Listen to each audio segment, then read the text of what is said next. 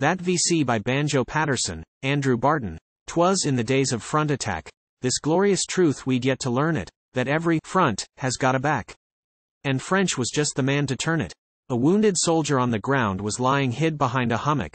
He proved the good old proverb sound, an army travels on its stomach. He lay as flat as any fish, his nose had worn a little furrow, he only had one frantic wish, that like an ant-bear he could burrow.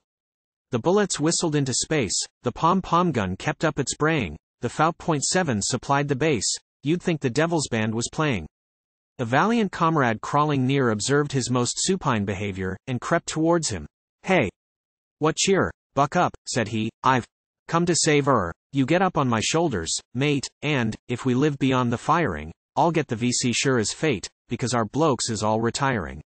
It's £50 a year," says he, "I'll stand you lots of beer and whiskey."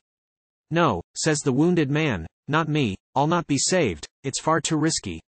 I'm fairly safe behind this mound, I've worn a hole that seems to fit me, but if you lift me off the ground it's £50 to 1 they'll hit me." So back towards the firing line our friend crept slowly to the rear, remarking, "What a selfish swine. He might have let me be a hero."